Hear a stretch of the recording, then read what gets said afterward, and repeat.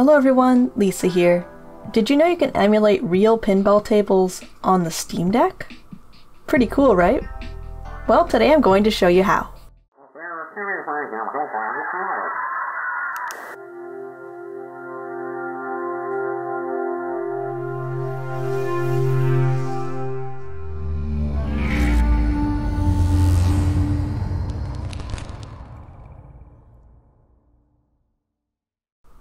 Now, it's worth noting that the Linux version of this emulator is still in beta, so some tables might not work just yet.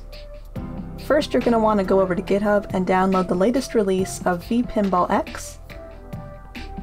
Just be careful you select the right one because there are a lot here. You're going to want to go with the Linux 64-bit one.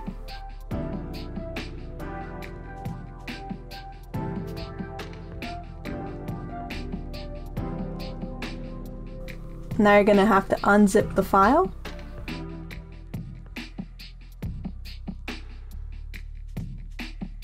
Then I recommend deleting this file just so you don't get confused when you unzip the other file.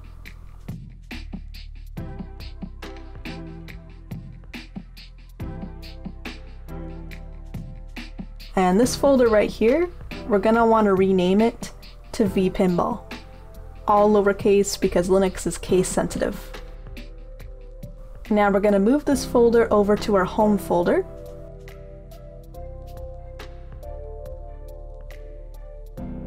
And we're going to need to create a few folders here.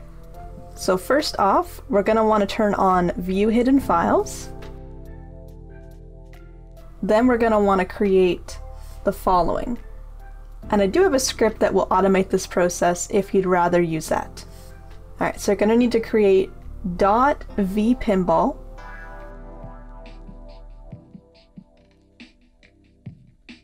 .pinmame, then go into the vpinball folder and create a cache folder, a pinmame folder, and a user folder.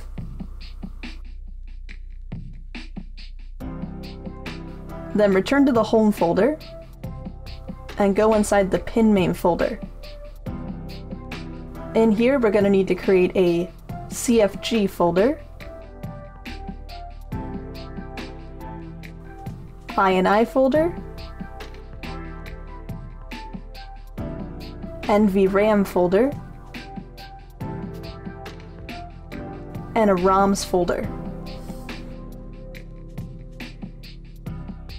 Next, we're going to need an account for VP Universe. And this is where you're going to download all of your tables.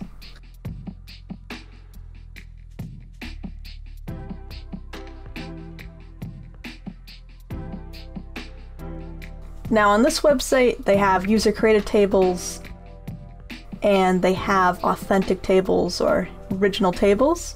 If you are downloading an original table, you're going to need a ROM file.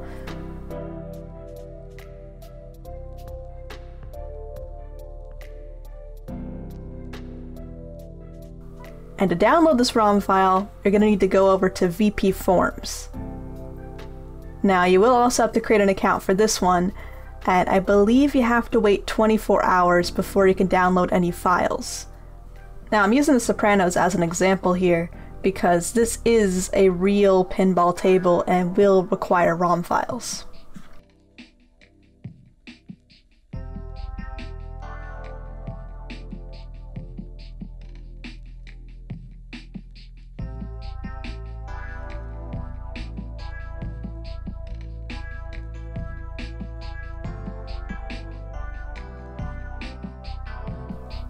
Last thing you have to check is this repository right here. So this emulator was originally for Windows and was later ported over to Linux. Some of the tables, since they are made for Windows, do require patches. So you'll want to make sure that your table is not in this list. If it is in this list, download the appropriate patches. Alright, with all of those files downloaded, we're going to want to head over to our VP Pinball folder.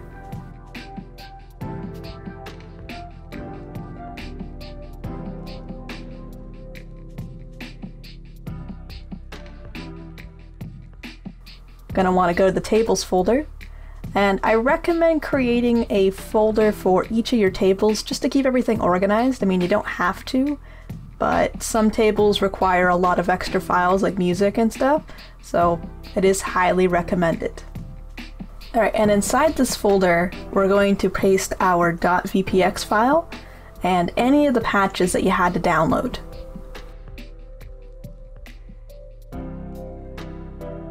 Next, we have to navigate to the .pinmame folder. And we're going to go to the ROMs folder. So if your table had a ROM, just like mine, you're going to want to paste your ROM here. Alright, and now to run these games, you're going to need a script.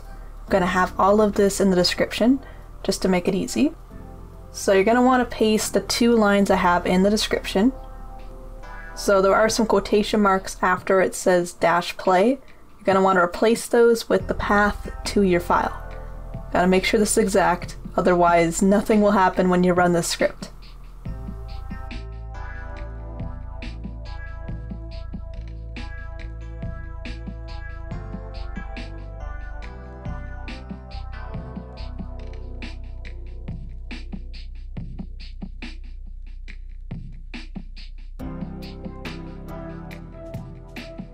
Now you're going to want to save it.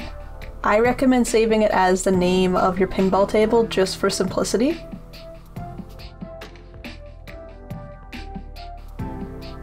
And you're going to go to where you saved this script. You're going to right click on it, going to select Properties, going to go over to Permissions, and check the Is Executable box. Now you're going to go back, going to right click on the file again, and this time there'll be an option to add it to Steam. Now, I recommend creating a default layout template for your pinball games just to make things easier. And I also did notice one thing that this template will solve. The left joystick on the Steam Deck, and I don't know if it's just my deck or if this is just a Steam Deck related issue, but it will cause the ball to well, reverse gravity, I guess, and just, it is worth noting, I don't have any observable drift on my deck, so I'm not sure what's causing this, but I would highly recommend using this to disable the left stick, just so you don't run into this issue. It's also worth noting that not all of the pinball tables I tried worked. Granted, my testing was before they officially released this emulator to Linux, but I'm sure you'll probably notice a few tables here and there that just don't work.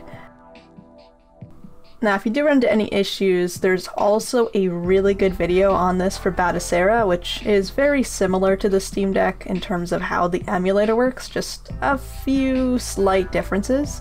Anyway, the guy goes a lot more in depth with adding music files, ROM files, and the whole bit. Great video, do recommend giving it a watch. But that's it for this video. I'll see you in the next one, guys.